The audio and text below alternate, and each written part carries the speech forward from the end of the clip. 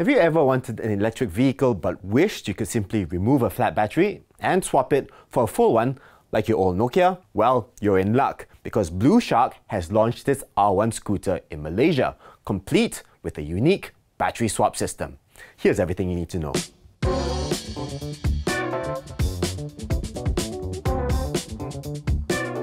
The Blueshark R1 is available in two variants, starting with the R1 Lite, priced at 7,190 ringgit.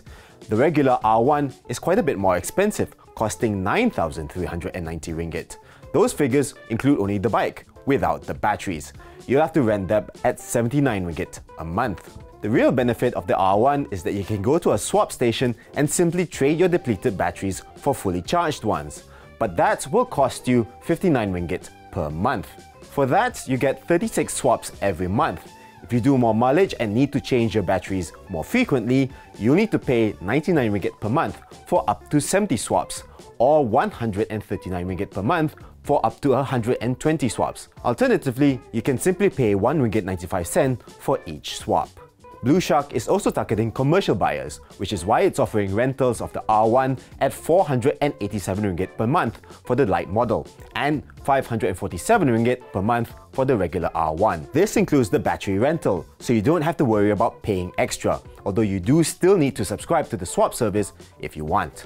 Oh, and in case you're wondering, yes, you'll only need the B2 license to ride it. The R1 itself is a fairly standard electric scooter, targeted at delivery riders and slightly more affluent commuters. A single electric motor produces just 5 kilowatts or 6.7 horsepower, but it's been geared towards providing more low-end torque. In fact, it makes 201 Nm of the stuff, almost matching the Aura Good Cat.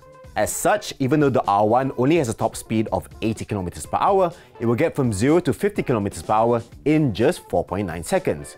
You can choose from 4 ride modes: Eco, Normal, Sport, and a Turbo mode for maximum performance.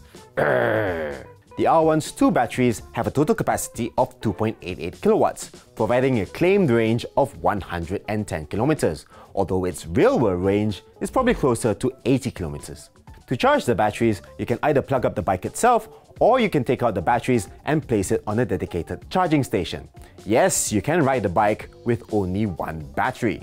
Charging both batteries will take 2.5 hours from 0 to 80% and 3.5 hours for a full charge. You can, of course, simply swap a flat battery for a fully charged one.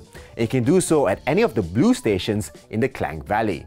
However, there are only 4 of these locations available, located at the Petronas stations at Batu Tiga along the Federal Highway, Section 13 in Shah Alam, USJ6 in Subajaya, and Desa Mentari in Petaling Jaya. That's not a lot, but Blueshark Malaysia says it has plans to grow its Blue station network exponentially over the coming years. We'll see about that. The rest of the bike is actually pretty cool. You get LED head and tail lights and disc brakes at the front and rear. There are also 7 colors to choose from, including white, black, blue, green, gold, brown, and even pink.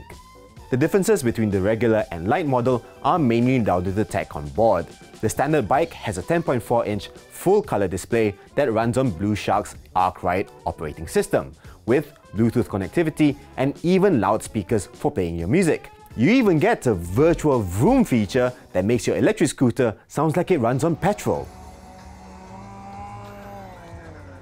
You'll also find cruise control, a USB-A and USB-C port, a 2-person seat, and a helmet storage compartment underneath.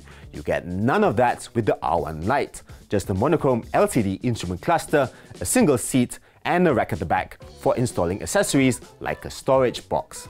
Both R1 models come with a walking assist mode that provides some electrical assistance when walking the bike forwards or backwards. On the full-fat R1, you even get reverse sensors and a rear view camera. So that's everything you need to know about the Blueshark R1. What do you think? Is this the future of urban mobility? And does the idea of swappable batteries actually interest you? Let us know in the comments down below. If you enjoyed this video, give us a thumbs up, subscribe to our YouTube channel, and ring the notifications bell icon so you don't miss any of our future videos. As always, stay awesome. I'll see you in the next one. Ciao!